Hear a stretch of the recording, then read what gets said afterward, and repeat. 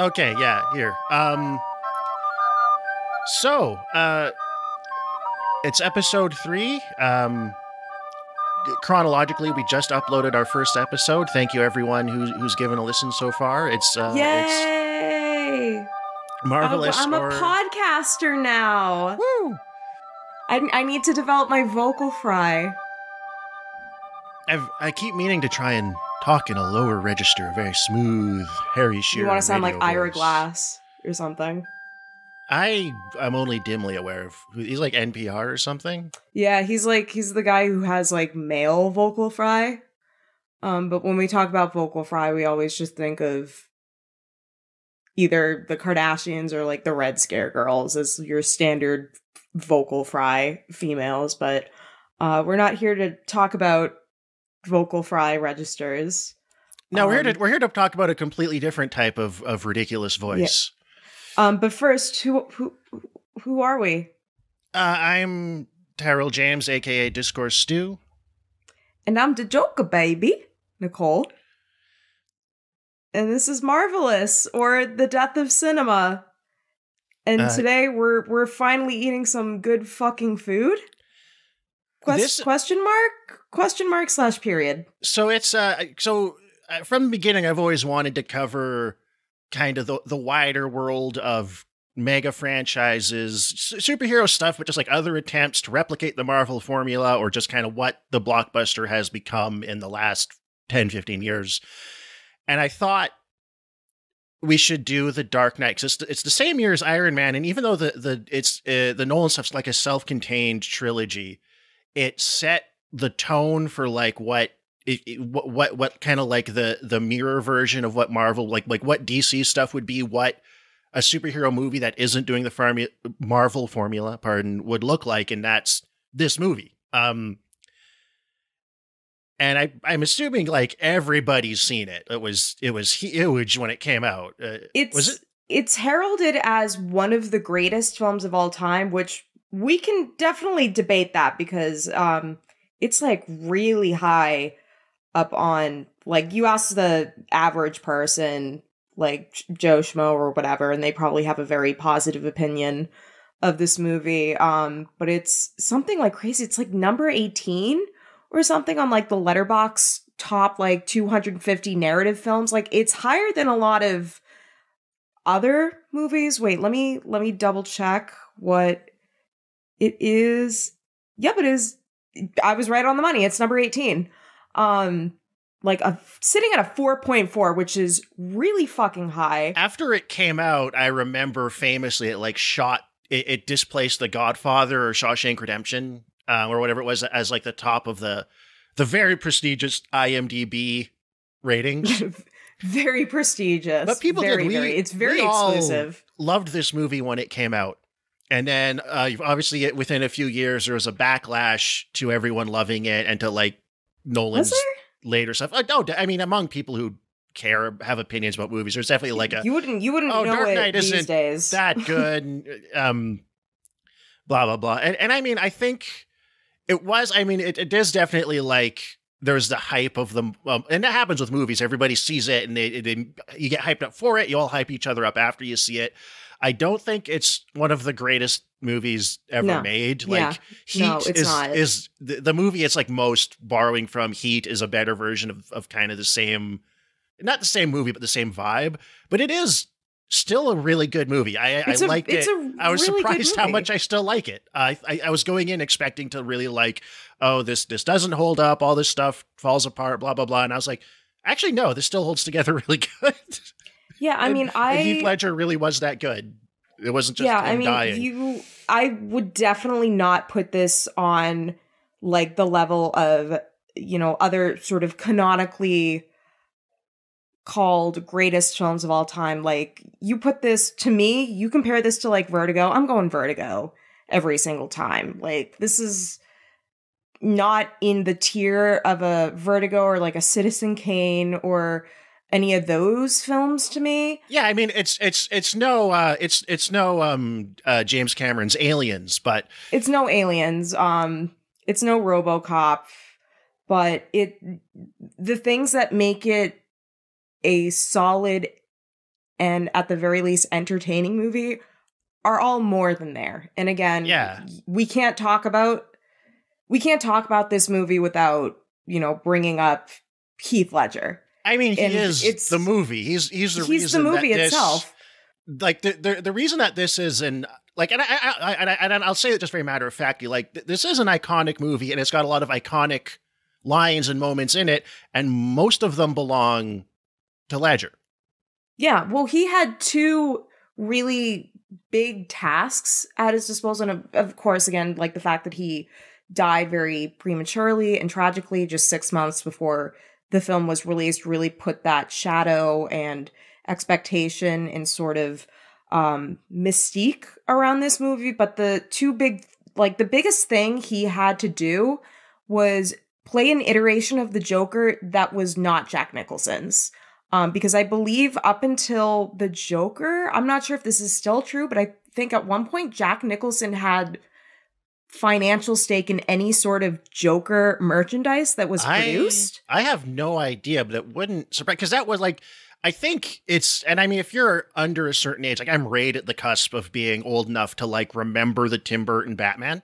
I haven't seen it actually. I've seen the sequel with Catwoman. Of course, Batman Returns is the much better movie. Batman 89 is fine. It's got some like fun art direction and set design stuff, but Batman Returns is the much more interesting film, I think. But like Jack Nicholson's Joker was in its time like very also considered very iconic. Yeah. You can see a lot of, if once you watch it, you'll recognize a lot of like 90s references to it.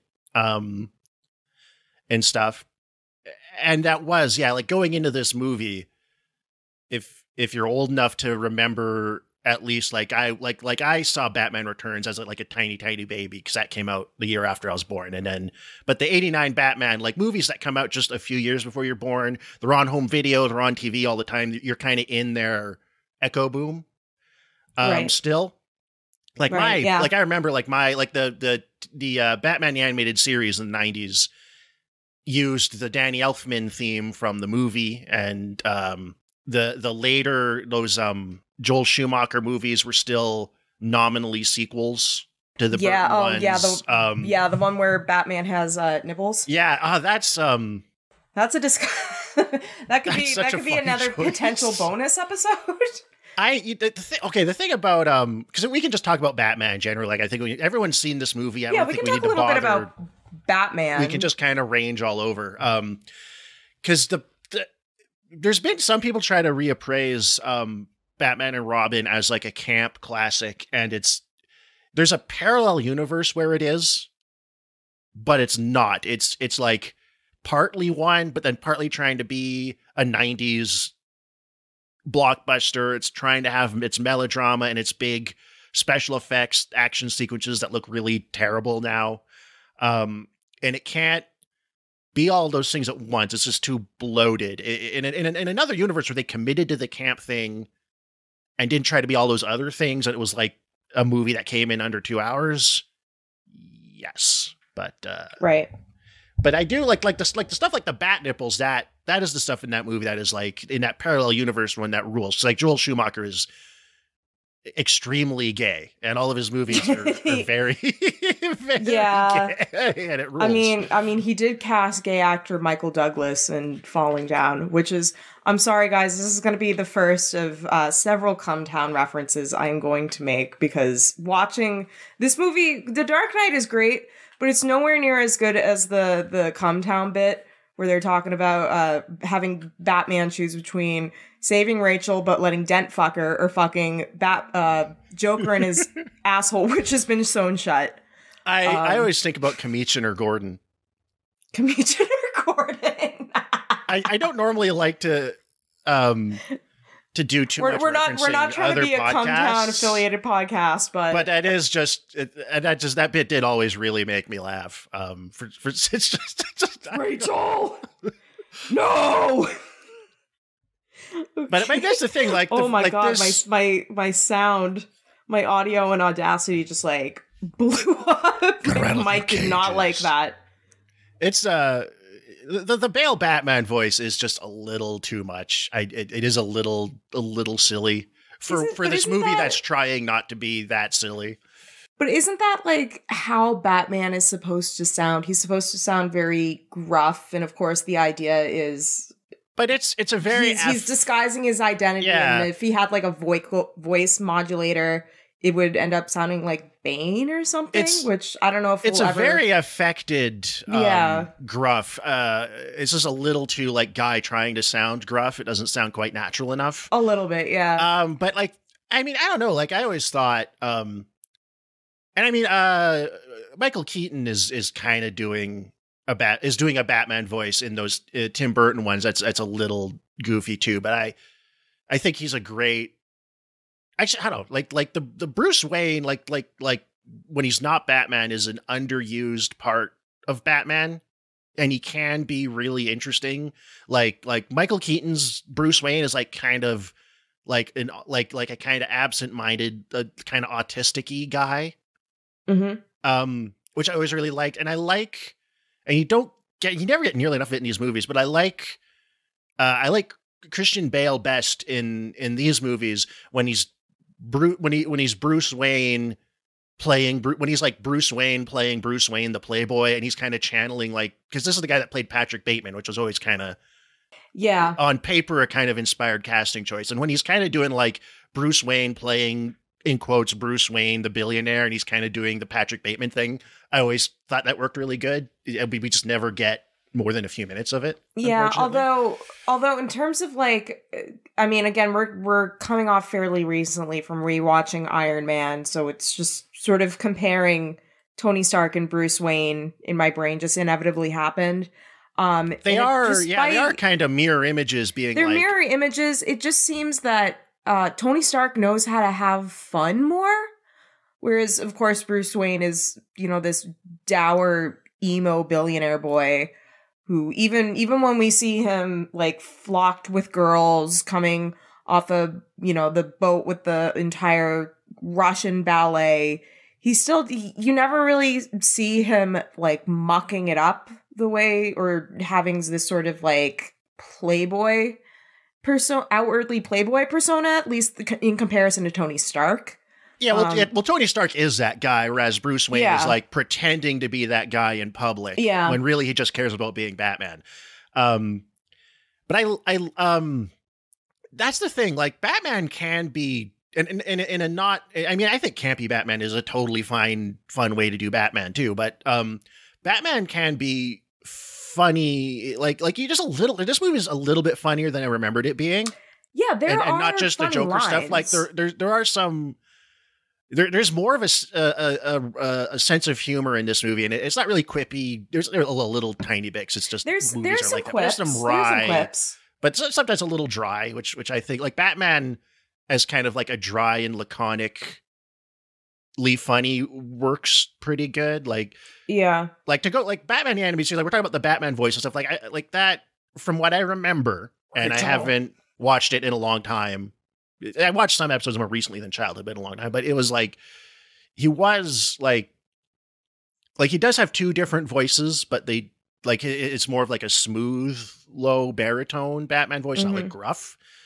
But he is like the Bruce like as Batman, he's kind of like a little bit laconic, and then as Bruce Wayne, he's a little cheeky, like not goofy or really campy, aside from just how innately campy a Saturday morning cartoon is, but like he does know how to have fun without being like a party animal. He's got kind of women in and out. Okay. Yeah. See, I didn't watch the animated series growing up. I wasn't was it a little before your time? No, it wasn't before my time. It was just I didn't watch it. I wasn't really in, because I know it aired on WB Kids, if I remember correctly. I just never watched it. I do remember, like one of my childhood friends, he had like a VHS tape, not of the Batman animated series, but I remember it was a VHS tape, and one of the movies? Preview. No, well, there was a preview on it for, I think it was the Batman Beyond movie. The one where, they did do a movie of which that. is not centered on Bruce Wayne. It's like his protege who takes up the mantle, if I'm correct. Batman Beyond was, I think, most of the same creative team. It's like a direct sequel to the animated series. It's set like 40, 50 years. It's like set in like a cyberpunk, slightly anime, like Akira influenced Blade Runner future city. And it's like Batman's old. He like it starts with a flash. I saw like a comedy edit of a comedy dub edit of the pilot episode on YouTube like recently. Dragon Ball Z abridged. A bit, yeah. And it was pretty funny, but it reminded me because I did watch it as a kid, and it opens with like Batman. He's getting older. It's like a flashback, and he fucks up stopping some bad guys and resorts to using a gun and kills someone, and then he retires. And then you go forward another undisclosed number of decades, and this, kind of do-gooder but punkish kid mishaps his way into meeting Batman and takes up the mantle of being the new Batman in cyberpunk Gotham. And it's pretty good. It's got some fun future stuff. From what I remember, it was pretty good. I mean, Batman the Animated Series is like I don't know if people want to be the I'm going to go watch a cartoon from my childhood, but it's of the cartoons of that era and that type, it was probably the best. Yeah. It sounds interesting. Both it and Beyond. Like if you're into animation generally, like they've got for a weekly broadcast cartoon, they've got some of the best kind of most polished animation. So do you want to kind of get more into the guts of this movie? Yeah. So a little more, because again, as always, I took my notes, although this movie is long. This movie is the exact same runtime as Suspiria 2018. So it's over 2.5 hours. I just want to say, I was surprised how much I liked Suspiria 2018. That might be perfect. Worth when we start doing just episodes about whatever as a side thing, I would want to do like a Suspiria versus Suspiria. Suspiria versus Suspiria. Not necessarily, but compare and contrast. Like we do both as one thing. But yeah, no, this movie is long. And eventually I did sort of start to feel it. Then again, I've seen this movie multiple times, not for a long time, but it was one of those movies that would play a lot on cable television a couple years after it came out. So I'd always catch at least bits and pieces of it. So it's familiar to me, although there are things that even like in the early parts of the movie, so full disclosure, I have not seen Batman Begins, which I think, by I think, I mean, and this is not a reflection on anyone else. I am completely liable to be wrong, but my impression was that a lot of people who went and saw The Dark Knight didn't see Batman Begins. I mean, by the I'm kind of curious because The Dark Knight was the highest grossing movie of 2008. Yeah. Also, I was looking it up to make sure because it's like it didn't double Iron Man, but it was above it by like 200 million. Indiana Jones and the Kingdom of the Crystal Skull was third. 2008 was a year. Okay, guess what number 4 is coming up just behind Indiana Jones? Or no, actually no, like $100 million behind Indiana Jones, but number 4. It's a movie that it's a movie everybody has forgotten it exists. But it has one of the biggest stars of the last 30 years of film in it. It's just above WALL-E. It's not animated.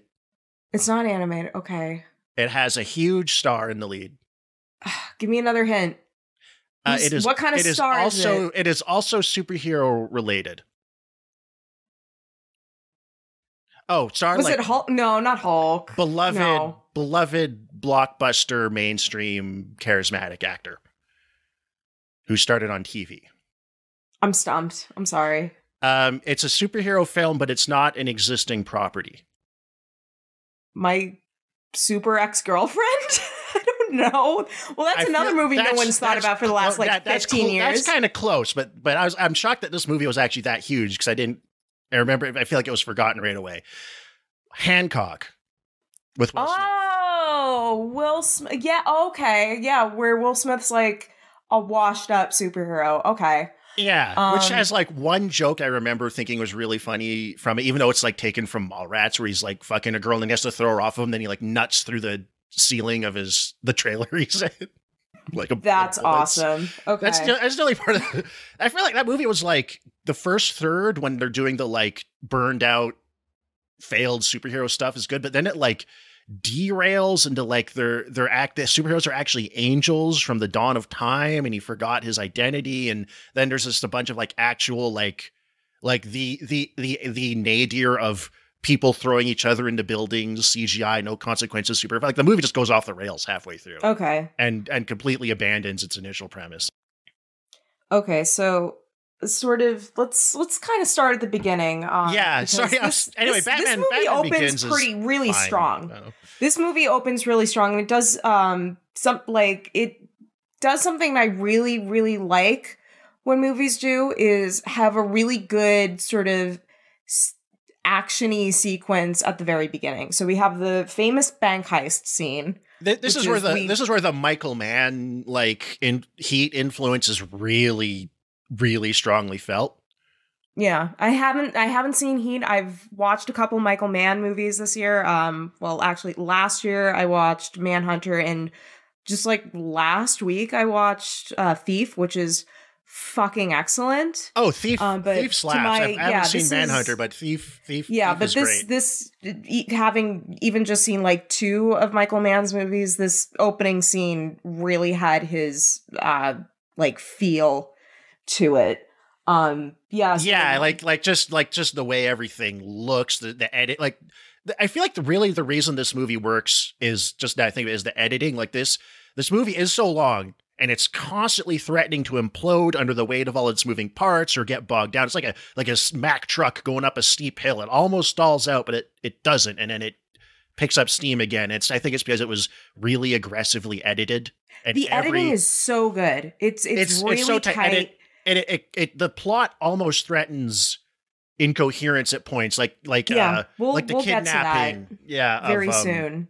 Aaron Eckhart is like it just like it's like Commissioner Gordon gets a phone call and then it's like we're dealing with that, but it's for the best. It keeps the movie moving. But yeah, so if there's one thing I've learned as both like a movie watcher and a movie discusser is that when it comes to movies, you really need to pay attention to your opening scenes. And I really like to listen out for certain bits of dialogue.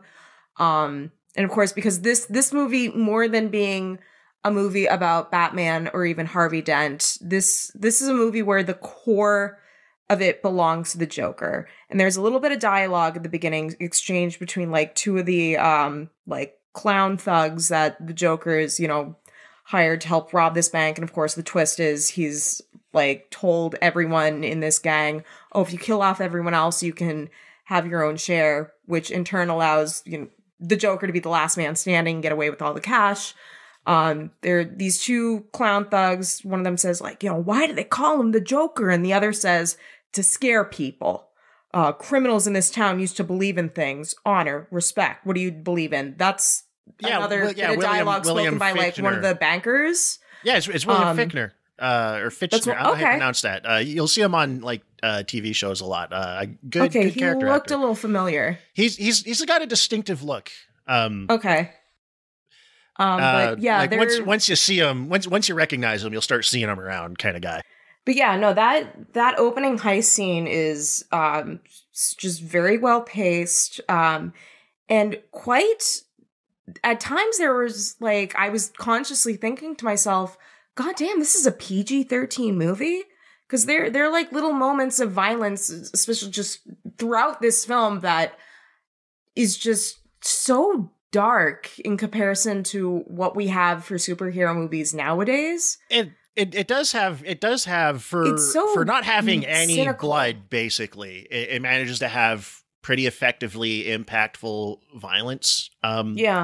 Which is one of those things where I'm kind of like, God, it's impressive that they do it. But on the other hand, I'm just like, God, I wish there was just some big bloody RoboCop squibs going off when people Yeah, get shot. yeah, So cool. that is true, but it didn't. And I'm a gore hound. I'm like, you know, give me head explosions, give me people getting their arms ripped off and being beaten with it. I fucking love excessive violence, and I do not apologize. But here, it like, I think if it had just become like a gory bloodbath, it really would have undermined the dramatic aspect at play between like a lot of the characters, and especially, you know, the Joker. Like, although, you know, want to see how I make a pencil disappear, that is still pretty, like, That is great. I would say graphic, but it's still made me cringe. Yeah, well, that's the thing. It's not, you're not seeing a lot. You're not seeing any blood, basically. You're not seeing a lot of violence, but the editing, the sound design, the kind of punctuation on it still make it feel pretty visceral, which is pretty impressive. It's the circumstantial sort of aspects that make it feel very both grounded and visceral.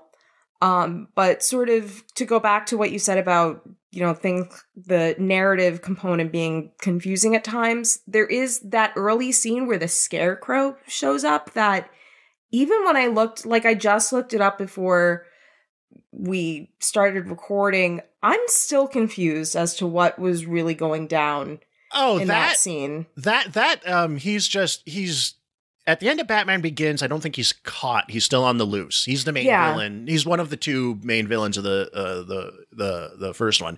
And then he's just selling his fear gas to drug dealers because doesn't really have a plan. He's just selling his fear gas to drug dealers, and they're pissed off at him because it's not really a great product. Okay. Yeah, so that was, to my understanding, I was like, is this a drug deal gone wrong? And then there's some guy who shows up cosplaying Batman, although it's not really, like, the editing kind of makes it seem at first that there's just one Batman. He's just kind of in the shadow, and then Bruce Wayne, the actual Bruce Wayne, shows up. But it's like so quick, it's hard to sort of get a ground on what's happening. You have to be paying attention, or certain plot points will slip by because the movie is just trying to not run out of steam. Because I think there's probably like an hour of cut material. Oh, easily. I feel this movie, if I were to have a DVD or Blu-ray copy, with like all the fixins on it, it would probably have a good amount of like deleted or extended scene features. If this movie came out now, we would have gotten the 3-hour version, and it would be more release the Nolan cut. It would have more stuff in it, but it would be a slog, and it would run out of steam, and it would fall apart. It would just be too much. And again, like my final take on this is still a pretty good movie. You know, solid 4 out of 5. Not deserving of being called like the greatest movie of all time. But you know, there are parts of this where I, you know, started getting a little antsy, like I got up and sort of watered my plants or whatever. But I don't know if that was necessarily just me having already like seen this movie before and sort of knowing the gist of what would happen next, or just me being a little bit ADHD. That Scarecrow scene was very confusing, and I think, and again, this is coming from someone who has not seen Batman Begins, so I guess this is from what you're describing, a continuation of some sort of plot point in that movie. I just inferred from context, like, because they say like, hey, you sold us this product and all it does is make people freak out, and he's like, well, if you don't like my product, don't buy it. Then it's like, it's quick, but it's you just basically need to know that the Scarecrow is a guy who makes a fear drug, and he's still running around as of the end of the but last more movie. Importantly, this scene sets up a very somewhat important plot point, which is that Batman needs new armor because dogs bite him. I guess the guy that Scarecrow is selling this gas to, he's credited as the Chechenian. So he's one of like the major mob bosses. He has just Rottweilers, and he releases them on Batman. Batman kind of struggles, which in turn makes him go to Lucius Fox to be like, hey, I need a suit redesign. I also want a suit that allows me to turn my head, which is clearly a nod to Keaton Batman and the fact that he couldn't, the man could not turn his head in that suit. In the 80, did you really see it in the 89 movie where he's just rotating at the shoulders? And it's once you notice it, it's very comical. He graduated from the Kermit the Frog School of Acting. Yeah. Because he's like, it's everything from the ear tips down to his shoulders is just one piece, and I think even in Batman Begins, like the suit was a bit stiff, and this is like we're justifying our costume change that gives him mobility, and then also it's like, well, he's got more weak points, so we can make him a little more. I think it's kind of like it's a lot of kind of meta plot stuff, and none of this is to say that this version of Batman doesn't have his funny moments, because I specifically wrote that Batman is kind of a comic genius, because at least within like the first half hour, he keeps doing this thing where he just pops up out of nowhere. Like there's the scene where Commissioner Gordon is going into the bank hall and he's, talking to his partner, and suddenly they cut and Batman's just standing there. I like that a lot, actually. I like the very dry humor of Batman just appearing and disappearing. It's funny. Not beginning or ending conversations. Yeah, Batman will not be excused. Teacher's like, the bell doesn't excuse I do, and Batman's like, I'm already fucking gone. But yeah, that in addition, sort of the going back to sort of the dog thing, he has a little bit of a quippy dialogue exchange with I think it's with Alfred, where he's talking about the need to upgrade his armor. He mentions like, yeah, I got mauled by a dog, and Alfred's like, a dog, and Bruce is like, a big dog. And then earlier, after he apprehends Scarecrow and ties up the like cosplaying Batman guy, that guy's like, well, what's the difference between you and me? And Bruce is like, I don't wear hockey pads. Yeah, he's like these. So this Batman does have his funny moments. Yeah, like there's little like it's more kind of a little wry and dry, which I think it's like how if you're not doing a really campy Batman, how it kind of should be. He's laconic. But it was like I remembered these movies being a bit more dour than they actually are. Although part of that's just kind of where it ends up, because it's supposed to be a tragedy in the third act. And also it's very like the look of it has a lot of very crime and like specifically like film noir crime aspects to it. Like you see that really clearly in the interrogation scenes, the fact that we're looking at the seedy underworld. Like the big bad, at least initially, to Batman is the fact that the mob is basically running Gotham's underworld. Batman hates the goddamn mob. Batman would hate Tony Soprano, basically. But I see those influences. I watched a fair bit of noir movies in preparation for reviewing a book on film noir I did for the website I write for. And so I was, specifically looking out for all those titular stylistic aspects, like the Venetian blinds, a lot of shadows, just the aspect on, law enforcement and their, corrupt component, as well as the, sort of moralistic gray areas of the criminal underworld. And that's all there. Granted, it is really glossy, in like Christopher Nolan's hands, because I believe this is one of the earliest movies where a good chunk of it was shot with like a IMAX camera. It's a very slick looking movie, and some of the big action sequences, like the car chase, that truck doing speak, that was all shot for IMAX. Yeah. And of course, like, your traditional film noir, you're not going to get these grand action set pieces on the level of like Dark Knight or any sort of big budget superhero film. That's not what you're going to get. But those more human moments, anytime they're in sort of the police station or in that dirty, disgusting, filthy interrogation room, that feels very noir to me. It is weird with this version of Gotham that there's like some of the sets and stuff are all seedy. It's like supposed to be this crime-ridden city, but then so much of it, the exteriors, I think it was shot in Chicago, right? It's just, it's all very like modern, sleek city. Everything's clean. Everything's glass. Like I do like Gotham as like a mid-century Art Deco industrial Gothic kind of fantasy. I think it's proper. It works in this movie, but actually Batman Begins has a little more of that. It's got this like elevated train with this really kind of elaborate architecture that is then totally absent from the later two films. Right. I just remembered. But sort of to get back into like the story aspect of what's going on. So sort of the two things, the biggest takeaway I took from this movie that I had completely forgotten about, probably because it just didn't register in my brain until I actually paid attention. But the insinuation is that the Chinese are funding Gotham's like mobs. Well, they said that every other like money laundering financial institution has been shut down, so their money has to go through Hong Kong.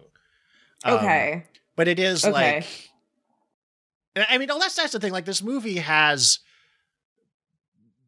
I mean, there's like a handful of gestures towards it you can find if you really drill down, but it doesn't really have like any of these movies a kind of systemic critique. Like all of Gotham's problems are basically boiled down to people have lost belief in ideals and goodness, and they need one guy who's just a DA who doesn't take bribes. They need a white knight to inspire them. And if he turns into a Two-Face and does bad things, the city will die because they'll lose their inspiration. So it is very much trading this idea of the importance of mythic symbols and individual morality is driving kind of the state of the society. So sort of on that note, can we talk a little bit about our cast? Because of course we have, speaking of Two-Face, Aaron Eckhart, who I think this might be the best movie he's ever been in, because to my understanding, he's just been in nothing but garbage. I like Aaron Eckhart, but he hasn't been in a lot of good movies. Yeah, I know he was in the movie the guy who did Juno made before, Thank You for Smoking, which I think was the reason he was cast as Harvey Dent in this role. Another movie I haven't seen, but I want to just put it explicitly out there that I am a Maggie Gyllenhaal defender. As someone who also comes from a long line of pillow-cheeked women, I love Maggie Gyllenhaal. I think she's a queen. I think she has much more of a like actress's presence than Katie Holmes, who played Rachel Dent in Batman Begins. You'd think she doesn't leave much of an impression. But so Batman Begins. I was under the impression that Katie Holmes did not return for The Dark Knight because of, some sort of thing with like the Church of Scientology, because of course by this point she was shacked up with Tom Cruise after he went on Oprah's couch and, jumped around on it for a little while, like, I'm in love. And, once you sort of get into the Church of Scientology's inner circle, they start choosing your projects for you. But apparently she didn't return for this movie because instead she wanted to do a movie with Queen Latifah that no one remembers. It was a movie called Mad Money. Oh, yes. I vaguely remember the title. Yes, Katie Holmes turned down what is regarded as one of the best movies of the 2000s. One of the biggest movies of the decade. She turned that down for Mad Money, a movie nobody remembers, that I only remembered existing today because I had to look it up. So, do you think how much do you think she regrets turning this down? I mean, You know, I wonder if she took a look at the script and was just like, wow, I don't get a ton to do and then I die. Maybe that's why. But even still, like, but Maggie Gyllenhaal is a huge upgrade. Gets one of the most important lines in the movie. Like, one of Rachel Dawes, whatever. Yes, I'm very aware I mispronounce stuff, everybody. Please cut me some slack. But Rachel gets one of the most important lines in the movie, in my opinion. It's, you know, at the very end, that letter she wrote to Bruce that Alfred ends up burning at the end. You know, she writes, "Please keep your faith in people," which I think is a really important sort of like morally grounding sort of saying. And I do think her death is very affecting. That's a very tense scene. Because again, the Joker tricks him by giving, you know, by switching, you know, the location, saying, which is, you know, Batman should not trust a single thing the Joker says, which is his fault. But yeah, I like Maggie Gyllenhaal quite a lot, and I like her in this. I like her a lot. I feel like she's. I just wish Rachel had a little more in the movie, but then there's no room for it. So it's like, but like she does a lot with what she gets, and she's like that scene where it's like her and Aaron Eckhart, they're tied up, they're about to blow up, and she's talking to him. She is like she really makes that scene work really well. Yeah. I'm assuming you've seen Secretary. Oh my god, I fucking love Secretary. That is another like perfect movie for me. Just because we kind of talked about it because I was talking about how I really like The Shape of Water, and you were like, yeah, I pegged you for a monster fucker, which is not inaccurate, but it's more, I really like weird, odd, like romances, like a romance with a weird twist to it. So if it's like a fish monster, or it's like a quirky, weird boss who's into BDSM, like, I love that shit. Give me more of that shit. Secretary is one of my favorite movies. I would love to see the discourse around that movie if it came out now. Oh my god, I would be ratioed so hard for like defending it, because also James Spader is a sex icon. Let's just get that out of the way. But let's talk about the fucking Joker, baby. Let's talk about the fucking Joker. This, to me, is one of the things I've been fascinated with for years, and I'm really curious to see what you'll make of it. I've got various hypotheses. Throw them out, baby. So the Joker really became, and I think there's a kind of a lot of Tyler Durden in there, but he was bigger than Tyler Durden, and still is this kind of like icon for. It's just not like exactly one type of guy, but an arrays of types of people who share a certain like alienation or misfit quality. And they all love the Joker. They dress up as the Joker. And it's like, the Joker was iconic as like a Batman villain for being kind of whack, like a mix of wacky and creepy before this. But like he kind of took on a social ideological I don't know what word to use, actually resonance with this movie. Well, they say it multiple times in the movie that he's like chaos embodied. He's the chaos factor. You know, what makes him scary is that he has no reason, he has no core methodology. It's pure chaos. He's, you know, wild card, bitches! Yeah! Yeah, he's the wild card. The Joker was always that to some. He was always the wild card. He's the Joker card, but Joker's wild. Sorry, I just had like a chain of. It's one of many terrible puns we will be making. In this episode, and have already. But I want to distinction between what he means in the movie and what. And it's a plurality of things, what he means to people that kind of took him up as a piece of iconography, which I think are very different. Yeah, I mean, if it weren't for this movie, I don't think we would have eventually gotten, you know, the Joker movie. Not at all. Or, I mean, honestly, like, we wouldn't have even, I don't think, gotten the Harley Quinn stuff. which would have been a tragedy because I actually, if we ever do reach, like, God, I don't want to watch Suicide Squad again, but if we ever do, like, the Harley Quinn Birds of Prey movie, that I actually really, really love that movie.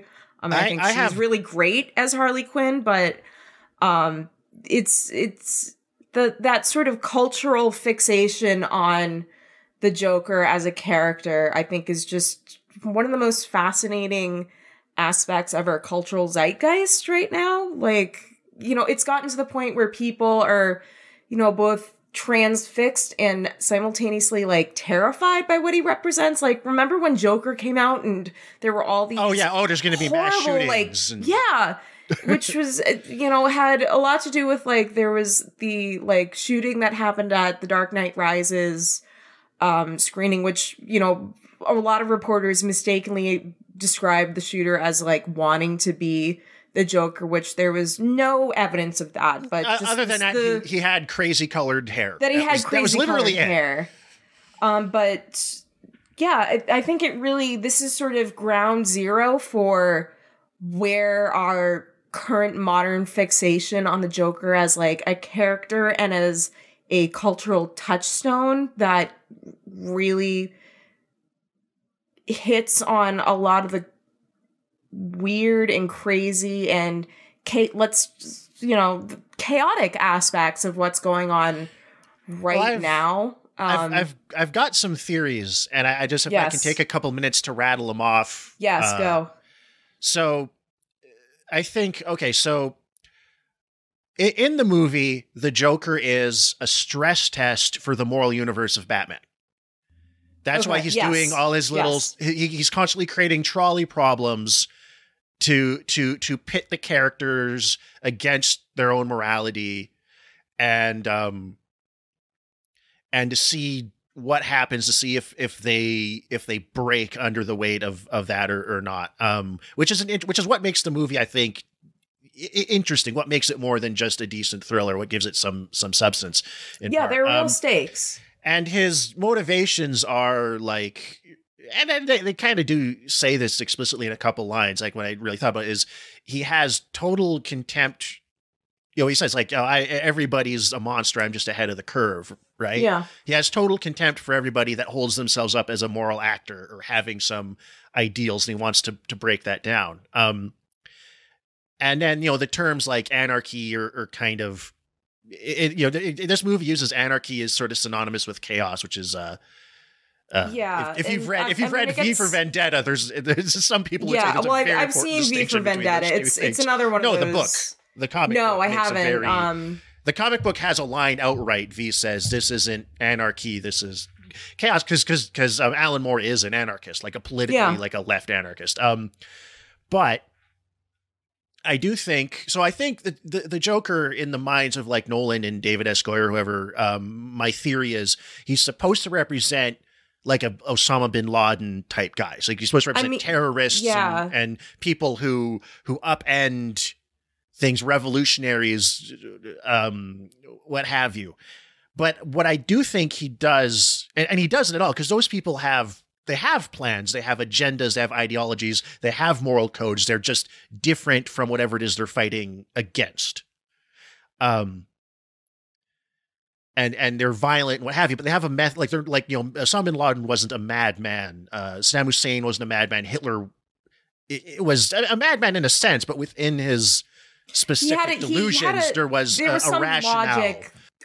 In his universe, there was some logic he was following. There was totally a logic. Like, like, I've been reading Wages of Destruction by Adam Tooze, which is a great book, and Nazi Germany totally followed, within the confines of a certain set of assumptions about how the world worked, a completely rational, they're rational actors. I think the Joker does capture, like, unintentionally, is like I think he, like, this Joker, not the Joker of the 2018 movie, whatever it was. Right. This Joker does, I think, two things. One, I think, does, even if a little accidentally, does get the mindset of people who aren't, like, historical actors or terrorists or revolutionaries or what have you, but are, like, just mass shooters, just people who are kind of nihilistic and broken inside, just lashing out at a world because they have total contempt and loathing for themselves and everyone else. I do think that is like I do think like a lot of your mass shooter guys are on kind of like that. Even if some of them say, oh, well, it's about race war, I read Siege, whatever. Like, I think that's just a flimsy justification sitting on top of this core kind of violently bitter, alienated nihilism. And I think that combined with the talk of anarchy and overthrowing, because I mean, like, I think we can both say we have contempt for the society we live in. It's a very hypocritical, very horrible one. I hate America. And that, so his contempt for that, I think, and that, like, all of that does resonate, like Fight Club, right? Like it's the dark, it's the version of that crosses the line into being totally like destructive and violent without any kind of just target. But although, it does resonate that way, and I think that's part of why the Joker became this kind of icon is from on the spectrum from a guy who'd do a mass shooting to a guy who'd just become like a leftist activist or whatever. Yeah, that alien or to just like people who are kind of weird in high school and got tattoos and never fit in, like who wore a long black trench coat. Yeah, or like, you know, those people that are like really into the Joker and they're like those weird Joker Harley Quinn couples on YouTube that would just do like really lame pranks at the drive-thru. Like all of them feel alienated and like they don't fit in society, and to varying degrees of violence and benevolence and thoughtfulness or subconscious, whatever. Like the Joker character in his contempt and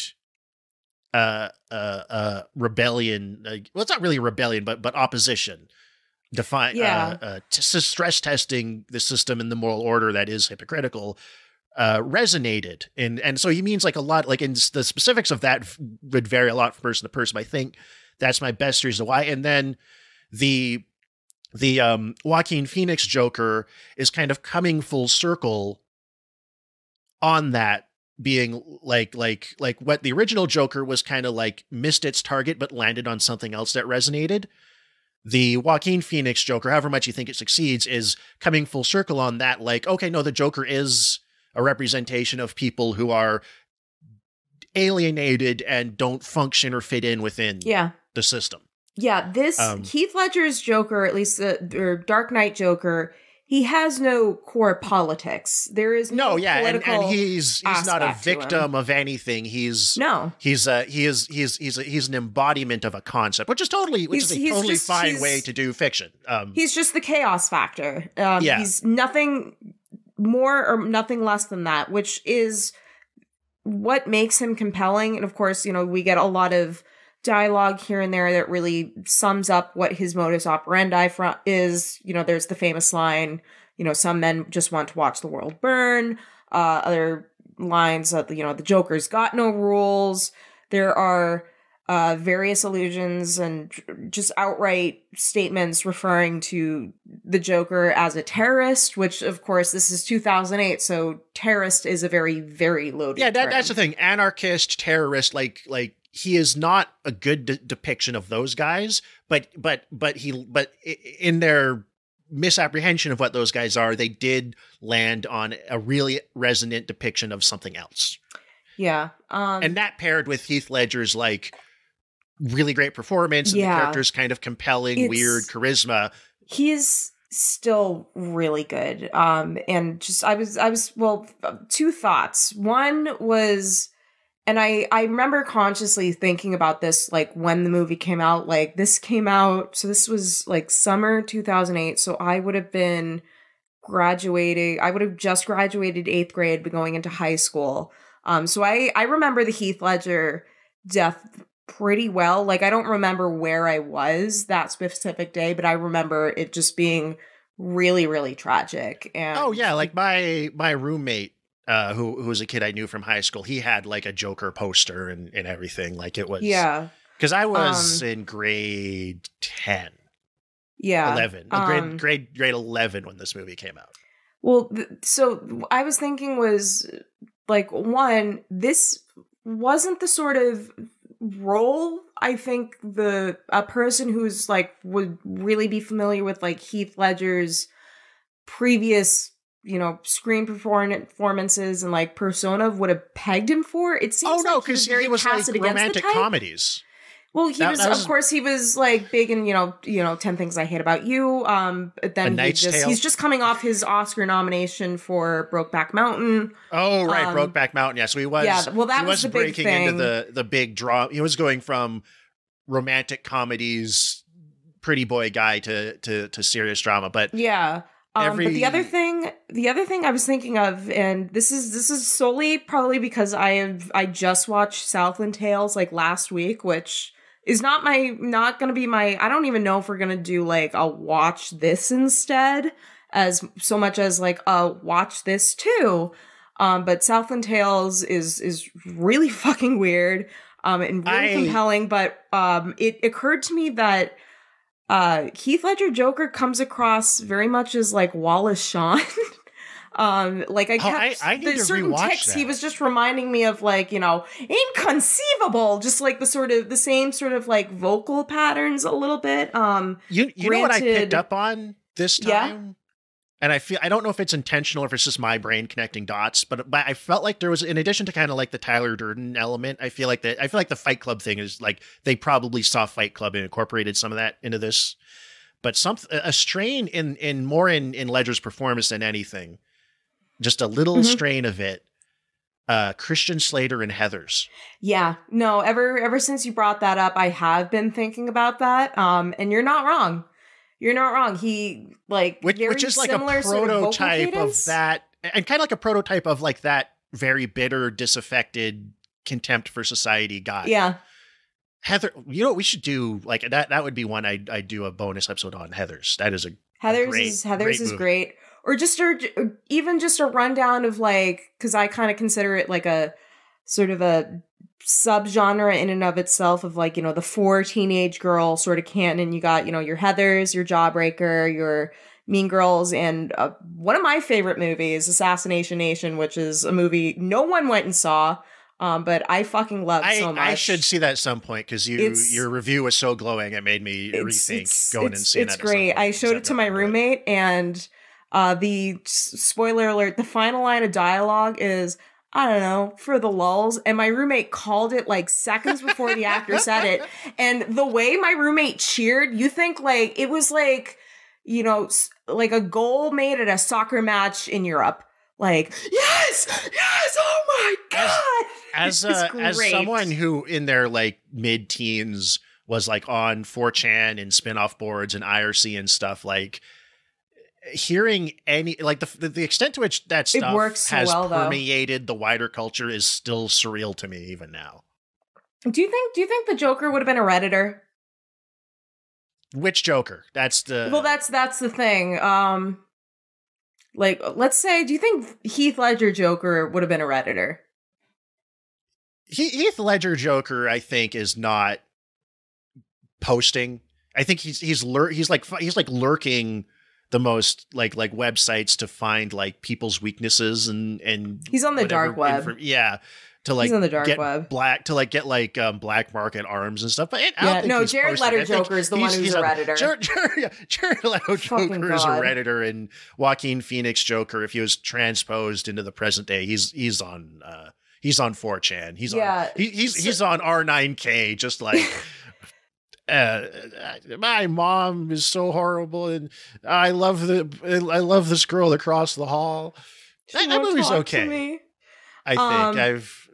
Again, we're coming off not fairly recently, but I feel like I've seen Joker recent enough to sort of compare and contrast both like Joaquin Phoenix and Heath Ledger, and they both do very similar things that really benefit the character. I think Joaquin Phoenix gives a better like physical like body performance in the sense that he uses his like the thing that struck me when I saw Joker was the way he like would contort his body and like make himself smaller and the way he would move was very creepy. And not to say Heath Ledger has a lot of really great physical mannerisms, is kind of hunched over, it was stumble walk.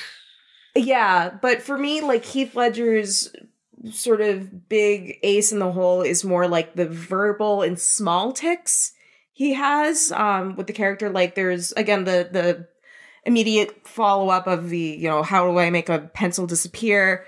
Like, that scene where he's, you know, sitting down and talking to, you know, all the guys in the room.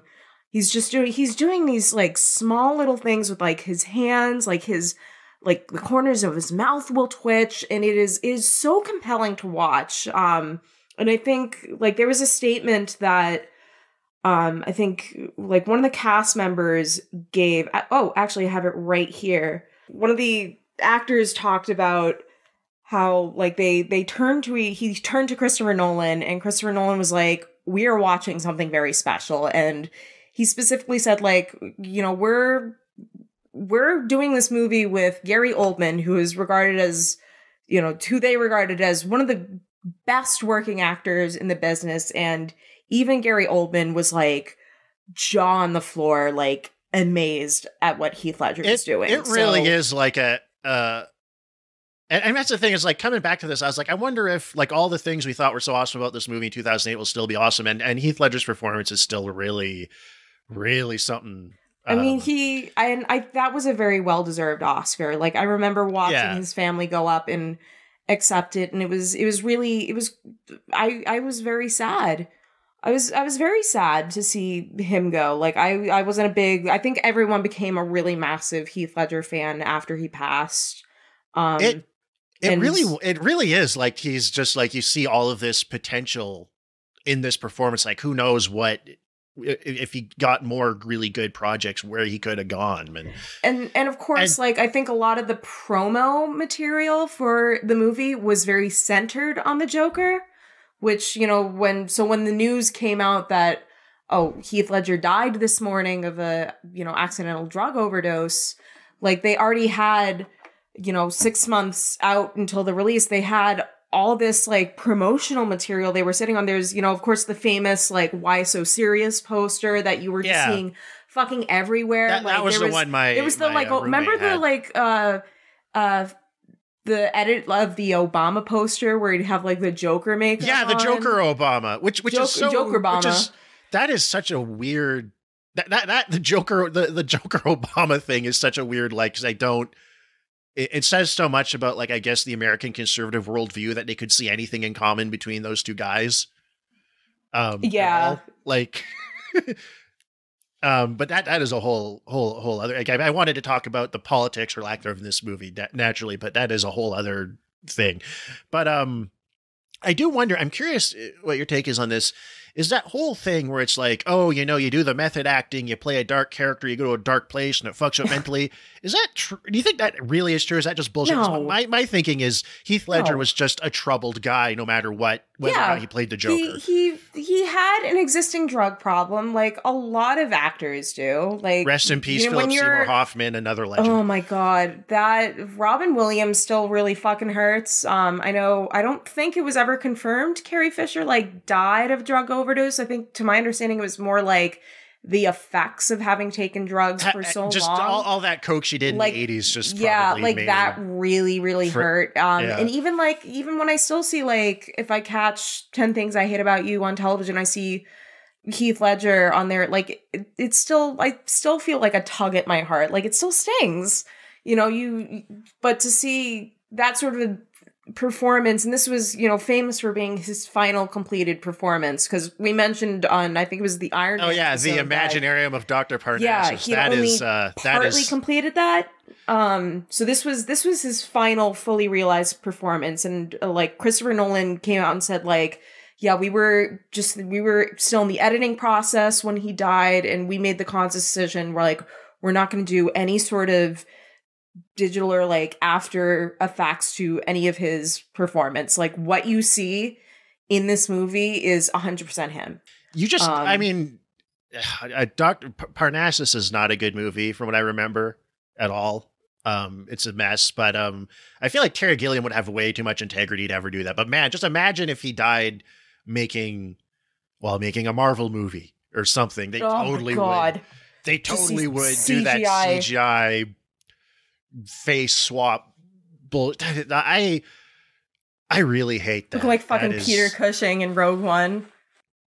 God, gross. I hate that. It's so gross. It feels just, and I mean, like, I'm not like I feel like art and movies and everything should be able to really go there with a lot of things, but that one just, it's wrong, man. Yeah. It bothers me. It's just like this actor has no say in what you're making him do, which is like fine for like a soundboard jib jab thing that you amuse yourself for 2 minutes on the computer, but for a movie, yeah, it instead it always comes off like the episode of The Sopranos they did after the actress who played Liv died. So like the final on-screen appearance is nothing but like really obvious and uncanny like cut out footage of like previous scenes she did, and it's so off-putting. That scene, because I did rewatch The Sopranos fairly recently, and that scene really almost and it's short, and I feel so I feel like that they were doing the best they could. Like, that didn't feel disrespectful, just people just like having to catch a real curveball. It was like 2001. This was still years before like digital de-aging technology came out. So this wasn't, but just like the way it's edited and the way they're putting in like unrelated clips to make her respond just kind of felt like Bella Lugosi in Planet 9, yeah. Yeah, in Plan 9. Plan 9. Yeah. So what else should we talk about? Well, there are like a couple things, because I know our angle here is we're really trying to look at sort of the looking at some of the political aspects, and there are a couple things that I kind of raised my eyebrows about. It's a common thing to interpret this movie as just like a neoconservative defense of George Bush, but I don't really know. I don't see that. I can see how people get there, but I think it's it's too shallow a reading. I don't think it's giving the movie quite enough credit. Yeah, I think I don't see that, but one thing I did raise my eyebrow at was like Alfred has this sort of little story he tells Bruce about how he went to Burma and, he was going after this thief that was just like throwing rubies away because he didn't really care about their value. I just wrote because that's how you lead a bandit gang, is you don't reward the bandits that work for you. It's a good scene dramatically, but it doesn't make any sense. It's a good monologue. Hold on, who plays Michael Caine? Michael Caine. I can't believe I said who played Michael. It's Michael fucking Caine. Michael Caine.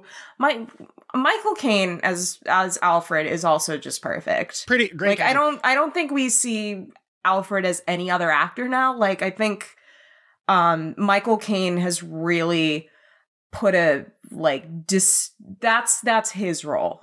That's his role. Like, I don't really see, even when I see like other Batman movies, it's just like, where's Michael Caine? But yeah, Alfred is giving that little speech, and I just wrote in my notes, like, why was Alfred in Burma? And then eventually he gets around to like the conclusion of that story, which was, how did you get rid of, or how did you deal with that thief? And he says, oh, we burned the entire forest down. So Alfred was in Burma just burning down forests in like the 1970s, which seems criminal. I wonder, that's after independence from Britain, unless it was supposed to be earlier than that. Yeah, what? Alfred, what the fuck were you doing between the years of 1969 and 1985? Michael Caine was in Zulu, right? Like, he's been in some of those, like, British Imperial movies, so I wonder if that was, like, a reference to that. Zulu, I don't know. Zulu, which is sort of like 300, but it's 100 British soldiers with the latest in 20th century weaponry against thousands of guys with British spears. People.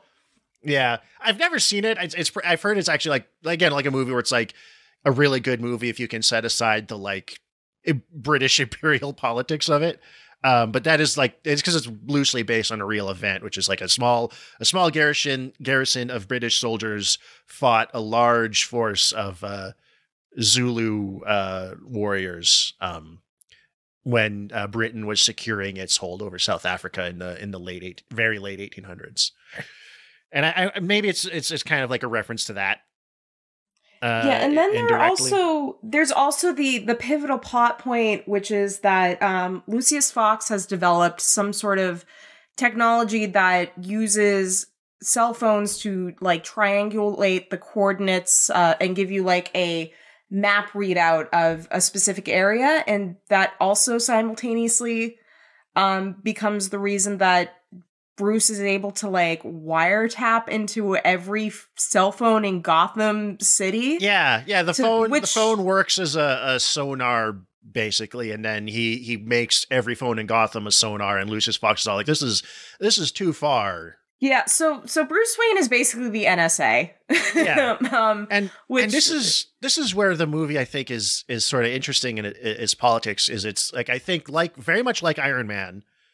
It is a liberal response to the Bush era and 9/11 and like trying to, whereas Iron Man is kind of a very simple redemption. Like, oh, I won't sell weapons to terrorists anymore, but otherwise I'm a good guy and I use my Iron Man suit to be good things. I'm just like America in World War II saving the day. I feel like rather than being like a neocon Bush apologia, despite being like more aesthetically militaristic and harder edged, I think The Dark Knight is, even though it ultimately comes down on the side, like I know it's the other recurring theme in the movie is like the noble lie, which I want to get to.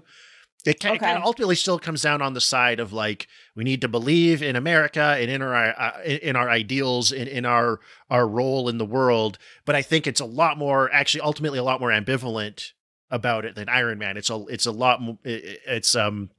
at least really asks and isn't entirely confident in answering like, should anybody have this power? Can you like, do we need to have this power to stop this kind of specific threat? And even if we do have it, we should dispose of it responsibly. You know, they have the story of they don't name check him in the movie, but the story of Cincinnatus, the semi mythical guy who assumed the role of dictator in Rome to fight a war and then relinquished his power. I know and there's Rachel brings up like, you know, Caesar at one point. Like she and Harvey are at like dinner, and then Bruce walks in with a prima ballerina from the Russian ballet company, and they're just, you know, they're shooting the shit and just kind of talking about their differences and political ideals of like how to handle crime in the city. And one of them is, you know, talking about like, oh well, you know, a man rose to power like when they needed him most. Oh wait, no, that's another thing I wrote down. Hold on. It is when die a hero or live long enough to be a villain. No, it is forget who says it. But when their enemies were at the gates, the Romans would suspend democracy and appoint one man to protect the city. And then Rachel's like, yeah, that man was Caesar, and you know what happened to him. That's Dent who tells that story. Yeah, that's Harvey Dent. And of course, I mean, a lot of guys did that in Roman history, but the legendary ideal one in their own mythology was Cincinnatus, who is the namesake of the city of Cincinnati. Yeah. Because the founding fathers were really into the Roman Republic. Can we talk a little bit about the hospital scene? Yeah. Because, I mean, that's sort of like, you get the big reveal of, you know, Harvey, like, after the rescue, where, you know, Rachel's killed, but Harvey, because he, you know, fell, like, half his face first into, like, sulfuric acid or whatever. Their way of putting him in a position to be injured in exactly that way is a little contrived. And I have to say, the effect at first glance, the effects still look good, but then it kind of moves and it seems a little like video game. It is. It's not quite. I wish that they just had a gross prosthetic. Yeah, and then maybe I'm always a prosthetic person. Same. And I mean, you can like maybe like give the eye a little movement with you can do CGI to like give it a little more movement and stuff than it would have normally, and then kind of hide the seams. But I kind of wish they'd done a prosthetic instead of just like a whole CGI thing. Yeah, it doesn't quite work. I think even when the movie came out, I remember seeing it was all CGI and it being like, I kind of like when he takes a shot and it dribbles out the hole in his face. Yeah, that's a nice detail, but the whole time, like, they make a point of saying that Harvey Dent is denying not only like skin grafts, but like pain relief. And so theoretically, he is in agonizing fucking pain this entire time. That's actually, yeah. That's something I think maybe in part because it's CGI and it just feels less real. That's something you don't think about. But I kind of wish they'd emphasize that a little more, like the extent to which this man has had half of his fucking face horrifically burned out. You can see the tendons in his face, like you can see through his mouth, like you can see his like back molars. Yeah, it is a good design. He would be in the worst fucking pain you can imagine. Conceptually. And then the fucking Joker shows up and he's wearing a shake and go wig. And we forget that we get sexy Joker in this movie. We don't talk about the fact that femme Joker shows up. Good. Which is played a little bit for laughs. Like of course there's the shot of the Joker, you know, walking away from the hospital with the like bomb trigger and it doesn't go off, and Forrest, and he's like, what the fuck? And then, you know, everything starts exploding behind him and he's kind of like, again, wearing this fucking like sexy nurse outfit. I've heard that was improvised. It is a sexy nurse outfit. That is not like a standard nurse. So theoretically, oh yeah, you're right. It is like a sexy nurse Halloween costume. Joker went to like Party City, or this is 2008, so presumably like iParty. Went out of his way to go to like iParty and got a sexy nurse outfit, and I do kind of wish that was a scene. Like him, just the Joker holding up this fucking Party City and being like, I need your sexiest nurse outfit. I don't know why I did it like that, but yeah, that is a scene I wish existed. That would be. Yeah, again, that's one of those things that's like, if this movie wasn't already just shy of exploding like Mr. Creosote, it would be. Also, wait, one more thing. I would kick myself if I didn't bring this up. But, you know, the part where they're trying to, just before the, funeral parade goes down and Bruce is, you know, with Gordon, they're trying to find out, like, track down where the Joker lives. And they throw out a name. His name is Melvin White, and I don't know if that is a name that has any, like, relevance to, like, the comics, but I did think of fucking, and you're gonna hate me for this, as soon as I heard it, I was like, oh, Melvin, brother of the Joker. Yeah, I was thinking of that as soon as you said it. So it was that like, I mean, that, for all we know, that was just like an alias, but I would really like to think that Heath Ledger Joker's real name is Melvin. There's nothing funnier to me than like a crazy like villain whose name is just fucking Melvin. I looked it up. It doesn't seem like it's a... There was an actual criminal with that name in Texas. I doubt that that's intentional. The Batman fandom wiki page on Melvin White is just from this movie. It's not a reference to anything else in the comics, discernibly. There is one theory here that it's a reference to Mel Blanc, because Blanc is white in French. Oh, okay. Yeah, that's true. But I think that's someone, they just need it. That just sounds like a name generator name. Melvin, brother of the Joker. And then also the like fact that the climax is literally the trolley problem with the It is. ferries. Yeah, everything he like. I mean the choice, like save Dent or Rachel, like everything the Joker does is Rachel, because trolley problems are supposed to be a stress test of morality. But to me, the trolley problem is always obvious. Like you can you can have one guy die or 5 people die. One guy dies. Like it's to me, this the math is like easy math. I don't know. Maybe I'm philosophically underdeveloped. But the trolley problem never seemed like much of a problem. It's a blow up the ferry full of criminals and police personnel, or blow up the ferry full of like regular civilians. And I believe, are they just civilians, or are they the people who were evacuated from the hospital? I don't know. I didn't see anybody that looked hospital-y there, but I'm not sure. Yeah, neither did. Well, no, I believe the hospital survivors, they were in the building, disguised as like being held hostage, disguised as like the Joker's minions. Yes, at least. Right, yeah. That's, or at least that was the staff, I think. Which again, this movie does several very like smart, and I don't want to necessarily say subversive, but like clever things, like the reveal that Gordon Cole hasn't died. I thought was like how that was revealed was very. What? You said Gordon Cole. Gordon Cole. Oh my god. Okay, Gordon. See? Batman. I had one of my Monica Bellucci dreams again. Don't you want to see David Lynch play like I would love to see David Lynch play Commissioner David Gordon Lynch play anything as Gordon Cole. As Gordon Cole.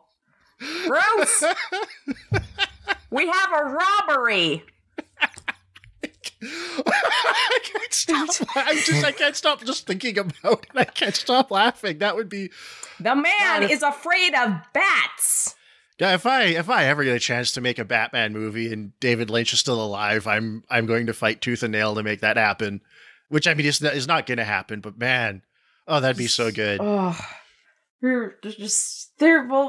Have you seen the trailer for the new Batman? I haven't seen the trailer. No, is there one out now? Yeah, no, it's been out for a while, and like it came on just before Nightmare Alley, and just the whole like, first of all, I think Robert Pattinson pretty sexy as Bruce Wayne, but also to quote Nicole Richie, I love boys who look like they're dead and dying, but the whole like it's a good look. I like women that look like that too. But, like, it very much was giving me Dark Knight vibes. Like, to the extent, like, the aesthetic was very, very similar. Which, again, says a lot to how much staying power this movie has. To the fact that movies are, and not just, like, superhero movies, but, like, a lot of movies in general are still striving towards the Dark Knight. Like, the Dark Knight is still... Like, you ask the average person, like, what's the greatest superhero movie of all time? And they will probably say The Dark Knight. And unless they're, like, it's not deep reason. enough in the tank for the MCU, they'll say one of the Avengers movies, probably. Yeah. But no, it's probably, like, what are, like, the genuinely great superhero movies? Or, like, really, like, the top of that. Spider-Man 2. Spider-Man 2. I haven't seen that in a while, but I haven't rewatched those in a long time. So... Batman Returns, I would say. It's a controversial choice, probably not one a lot of people would say, but personally, I really like that movie a lot. I really like Michelle Pfeiffer in it. I really like Michael Keaton. I really enjoy Danny DeVito. Danny fucking DeVito. I will be crushed when Danny DeVito dies. Me too. I won't leave my house for a week. Which it's amazing to me. He had like this whole career, and then like. I think maybe like achieved his greatest, like very late in his career, managed to like achieve his greatest role on a sitcom that for its first half of its run nobody watched. Where he literally crawls out of a couch naked and covered in lube, and that man still does not have an Emmy. Like that is commitment. Like the things Danny DeVito has done in Sunny are just like. Things any, like, actor would look at and be like, I am not fucking doing that. And he just does that because he loves to. And we love him for it. Yeah. But sort of anything else we want to talk about in terms of the Dark Knight? The only other thing I was thinking of is, do you think at some point, like, obviously before Heath Ledger died, do you think at some point, like, Christopher Nolan had thought like, okay, we're going to bring the Joker back in like the third movie. Do you think there was any plan for that? Because they do literally leave the Joker hanging. Yeah. Like at the end of the movie, he's literally hanging. You know what? I mean, I'm always skeptical of claims that like everything was planned out when it comes to movies. Oh, it wasn't. Because almost every time people say it, like if you like look into it, it all turns out to be true, whether it's like George Lucas or the Marvel stuff or whatever. I don't know if they had, I won't call them I don't know if they had plans, but I think they had notions. I think they're like, this worked so good. Their dichotomy, the chaos versus order, like having a moral code versus not believing in anything, like that was, nihilism versus idealism, whatever. Like that was so central. I assume that, I don't know if they had plans, but I imagine they had notions, some idea that they wanted to come back to it. And they had to kind of maybe come up with something totally new when he died. Well, but I mean, I don't know if there was. I doubt there's like a script written already or anything. No, I mean, I would have thought again because they had already like, This is coming from someone who, again, instead of spending time researching, I played fucking Pokemon. But I would have thought that because like the Batman Begins was successful enough, and I don't know whether they like greenlit The Dark Knight with the expectation of it being a trilogy or having, another sequel. I don't know if those were like greenlit together or separately, but I don't think so. For a moment, it does seem, because again, at the end, we don't see, what happens to the Joker after he's like apprehended, by the SWAT team. We don't I haven't seen The Dark Knight Rises in a long time, and I don't know how much mention is given to him in that, but it just it seems none whatsoever. Okay. He's just not. He's totally absent from that movie, which I think is maybe it just the seems better like choice. They at least left it open for the Joker to return. At least that's just my impression from the end of the movie. Because they don't. Again, you don't see like there's not literally a scene where they're locking Joker up in Arkham. I assume they had some idea that they wanted to, but I don't think there's any concrete plans. But I mean, especially if you're like have an auteur who's got like a pretty good grip at the helm, I imagine that like, ideas and notions gestate as you go. So he might have had to like just personally like rethink what he wanted to do with the next one. But I don't think there's like any concrete plans disrupted. Yeah. I mean, there was somewhat of a delay, I believe, because I do remember thinking like, oh, it's been a while since The Dark Knight has come out and we still haven't heard anything about, the sequel. So yeah, I think probably Heath Ledger's death probably threw a wrench in some stuff. At least early, like sort of floating ideas before any sort of real script was written or let alone finalized for The Dark Knight Rises. But yeah, do we want to move on or sort of conclude with like what, and again, because this is, I think our take here is very similar. Like this is a good movie for a comic book movie. This is a good movie. So it's not necessarily please watch something else, you fucking consumer pleb, as so much as, here's what to watch. Also, supplement supplement your horizons to go beyond, just consuming comic book IPs. So, we all already threw out like Michael Mann's Heat, or just Michael Mann movies in general. I still need to see Heat. Yeah, but Heat is great. I haven't seen all of it. Great. Collateral with Tom Cruise playing a bad guy, which is something that we need more of. I kind of think that's when he's at his best. He also just seems very villainous. Yeah, before we move on though, there was something I touched on briefly. I wanted to go back to, which is one of the recurring themes in this movie is kind of like the idea of a noble lie, like choosing to believe or present something that upholds your beliefs and ideals and doesn't undermine them, because you can't let the truth undermine the things you need to believe that in the logic of the movie are what hold society together. So like, Alfred burns Rachel's letter saying that she was ultimately gonna friend zone Batman and marry Harvey Dent. Batman takes the blame for all the bad things Two-Face did so that Harvey Dent can remain an icon. Commissioner Gordon fakes his death and lies to Dent and his family.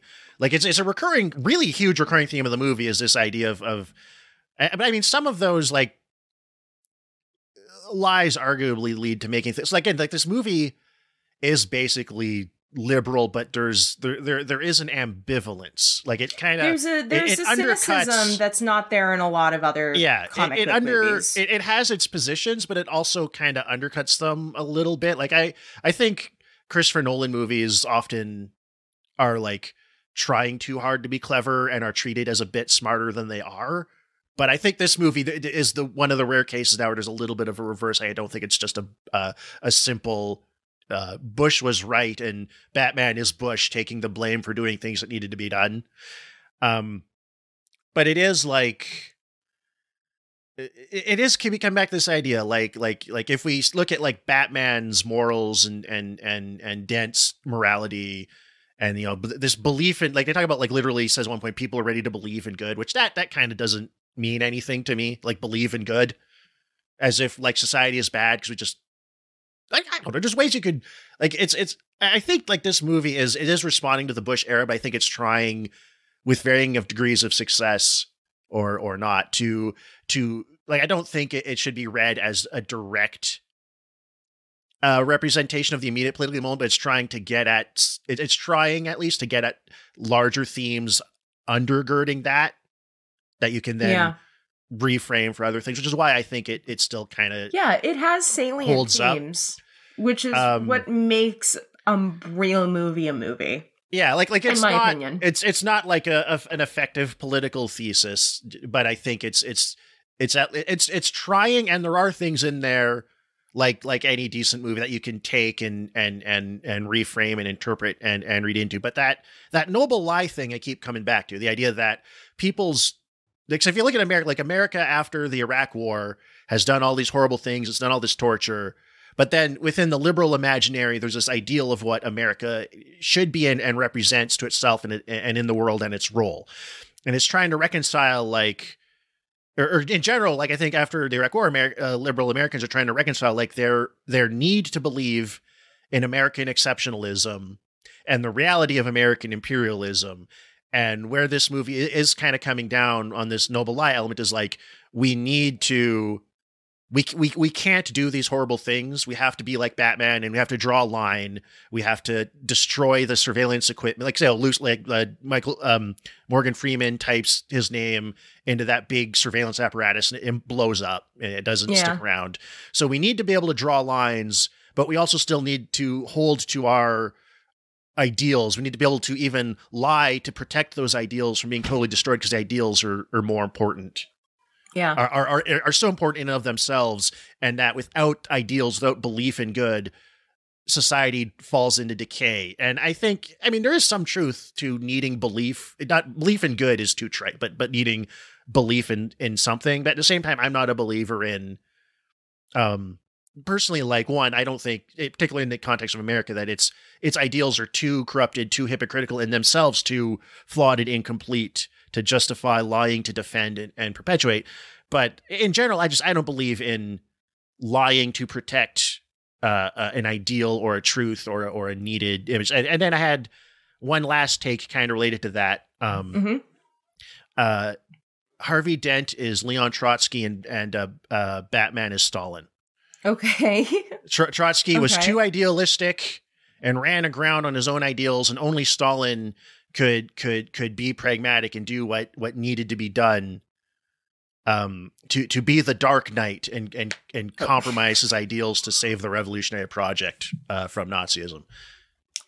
Okay. I'm kidding. That's not a super okay. I'm not going to argue take. against it, but everyone's entitled to their interpretation. The real version of that take is Harvey Dent as Bush, who turns evil and crosses the line after being the hero responding to 9/11, and Batman presages Obama. See, I would have put Dent in the position. Well, again, because this was released. This movie this is came before out before Obama. the election. That's projecting on the movie what's not actually intended there. But I think it represents the liberal imaginary, where Obama did a lot of the same horrible things as Bush did, but he didn't quite cross where they put the line in terms of how American empire's enforced. He just had a different face. He preserved the ideals. He kept up the noble lie that is important enough to be worth keeping up, despite being compromised and doing all these horrible things. But he didn't go from being Batman to being Two-Face. Right. So I don't know. I was going to suggest last night I watched Assault on Precinct 13 because it's John Carpenter, because it was 90 minutes and I was really tired. And you know, I was just trying to find something like, you know, in the same sort of vein of like, you know, criminal underworld and, you know, fighting back. And that is also a very good movie. I liked that more. But then again, I do really like John Carpenter, and I think it's a fucking travesty he's not making movies anymore. I've never seen Assault on Precinct 13. It's one of my Carpenter. It's good. It's the closest thing to a zombie movie that John Carpenter ever made. And you'd think John Carpenter would have made a zombie movie, but he never did. And I think that was he really wanted to make a zombie movie, and this is like this, instead of zombies are like multicultural LA thugs and gangs. And my understanding is he always wanted to make, it's kind of that, but he also always wanted to make Westerns, and you can see that running through all of his movies. That very much so. Western elements. But I mean, you like John Carpenter, so yeah, I'm definitely gonna watch it at some point. I need to watch that and Prince of Darkness, which I've never seen. Prince of Darkness I didn't like as much, mostly because I was bothered by the fact that grad school students didn't look up. And you understand what that means when you see that movie. But yeah, I guess sort of my recommendation for what to watch, in addition to if you like really are really into The Dark Knight, and you know, just you're open to seeing other things, then definitely check out anything in Michael Mann's filmography. Yeah, or Heat and Collateral, I'd say. In particular, Heat and Collateral, which I need to rewatch. I sort of think I do want to say Batman Returns. I know, like, we normally want to steer people away from more comic book movies. I just think it's a kind of like half forgotten movie. I mean, the Michelle Pfeiffer as Catwoman is still fucking iconic. Yeah. Like, that is still an iconic look. Like, I would love. That's another like dream cosplay idea if like conventions ever come back. Like, I'd try to really. That would be so good. I'd be thrilled if you. I love that costume. That's such a like and again, this movie has Danny DeVito in it. What more do you want? Yeah. So yeah, stacked cast. It's such a very different take on Batman. It's a kind of an interesting contrast. And it's got a lot of great production design, great cast, and it kind of shows like I feel like I prefer comic. Yeah, and I think it's more interesting when comic book movies are tour works that modify the source material in a specific way. Because I mean, comic book characters are always being modified anyway, versus attempting to like slavishly adapt this or that arc or version. So I think like The Dark Knight isn't that, but it's definitely indebted to the like Frank Miller Dark Knight Returns kind of vision of Batman. I'm trying to think of something, if I had anything else I'd recommend, like a kind of thriller. I'm drawing a blank. And I know people mentioned A Clockwork Orange as an inspiration to the Joker's character, which I personally don't see very much. But please watch A Clockwork Orange. Yeah, that's a good movie. Watch any Kubrick movie. Kubrick is a king. I mean, we are recording this just a couple days before Christmas, so maybe this can be our chance to recommend people to watch Eyes Wide Shut, which is a Christmas movie. Yeah, it is. Yeah, I was gonna say, hardly obscure at all a movie, but if The Dark Knight is kind of trading in noirish elements, which has always been a little bit in Batman's DNA to varying degrees from the... Oh, it's very noir inspired from the very beginning. In its movie iterations. Well, even I think the original comics starting in like 1940 had... Oh, absolutely. Kind of traded. It was like that and Zorro, right, were the big... But Chinatown. I have not seen Chinatown. A neo-noir with a real downbeat ending and city corruption and all that good stuff. Chinatown is great. Chinatown rules. That's an awesome movie. Another great movie by a director who did some questionable things, but you know what? We're not here to give our takes on Roman Polanski. I mean, he's very old. He's got to die. He's very soon fucking old. Bad person made some great films. Movies. I did not like him in Tenet. The Tenant, though. I thought he is not an actor. he the last 30 minutes of that movie, he's running around in a terrible another terrible wig. And I just wanted to see more Isabelle Adjani. I just think it's movie. Just say something about Roman Polanski did you notice in Once Upon a Time in Hollywood he's dressed like Austin Powers? Yeah. was the Austin Powers costume based on Roman Polanski? Yes. He dressed like that? I mean, that was the 70s. Or the 60s, excuse me. 68, 69, 68, 67, 68, I am kind of imagining Austin Powers trying to groom a 14-year-old girl. Do I make you horny, he absolutely would have, though. He was his whole thing was I'm a horny guy. You think he would have asked girls their age beforehand? No. ASL, baby, yeah. Oh, God. Okay. So thank you for listening, everybody. Yeah, thank you. We're going to end it with Austin Powers grooming an underage girl. Episode. I think that's a strong way to end. So that's as good of a way to end as we could have hoped. Is there anything else you can think of in the intervening time period, or should we move on ahead to Iron Man 2 with our next episode? We're gonna have to do Iron Man 2 next. So we're this is probably gonna feel like going from eating a really good delicious burger to something that's just kind of been sitting in the fridge for a few hours. 7-Eleven, heat lamp, been there for 2 days. Yeah. Now we've so far we've seen a decent movie, a bad movie, and a good movie. And now we're gonna watch another bad movie and probably a lot more bad movies. Yeah, but you know what? We're getting there. We're getting there. They can't all be. They aren't all turds. They can't all be turds.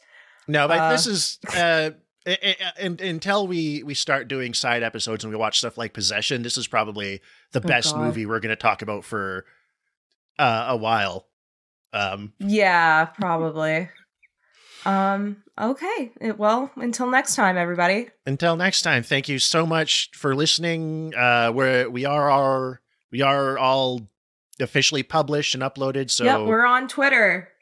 We are, hold on, what is our Twitter name? Because if you believe it or not, there were a lot of iterations of our podcast name that have already been taken. Follow us at Marvelous Death on Twitter. Subscribe on your preferred app. Please, if you're enjoying the show, please do the like and review thing. It's always super appreciated. If you don't like the show, please don't leave a review. If you don't like the show, just shut the fuck up. just don't say anything. You don't have to say anything. Just shut up. Don't post. We're not taking any criticisms. Imagine if you don't like the show, you aren't still here 3 2-hour episodes in. We have our hate listeners. I think if you can be compelling enough that people listen to you, you're onto something. Absolutely. But that would be the episode. We'll see you again. I suppose with Christmas and everything. In the new year. Yeah. We'll see you. Actually, in 2022, baby. You're probably already listening to this. This is going to come out in 2022. Yeah, because we're a few weeks ahead, I think, of our release schedule. So, all right. So again, thank you for listening. I hope because it is December 22nd right now. I hope you have already had a great holidays and a great new year, and that 2022 is better than 2020 and 2021. Bye-bye, everybody. Bye.